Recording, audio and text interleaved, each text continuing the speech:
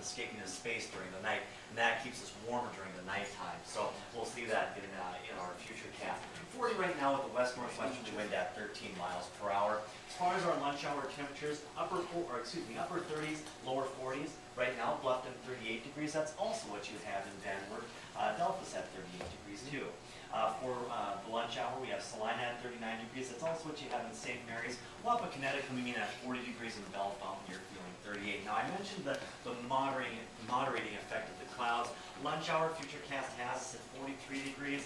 And with the cloud cover, that northwesterly wind, future cast wants to warm us up to 45 degrees. But tonight, with that cloud cover, temperatures are only going to drop into the mid-30s. So usually you get about a 20-degree spread between your overnight low and your daytime high. Well, tonight we're going to cool down to 36 degrees, and we're going to warm up to about 40 degrees, so about an 8-degree spread because of the cloud cover. And then for tomorrow, we get a little afternoon sunshine. Highs will be able to climb just a little bit more, reaching 48 degrees. So for today, expect cloudy skies, a few showers with a high of only 44 degrees, a westerly wind at 10 to 20 miles per hour.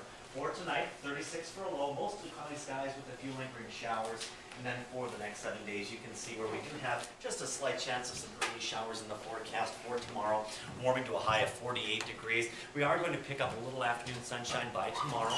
Friday, partly cloudy, 40.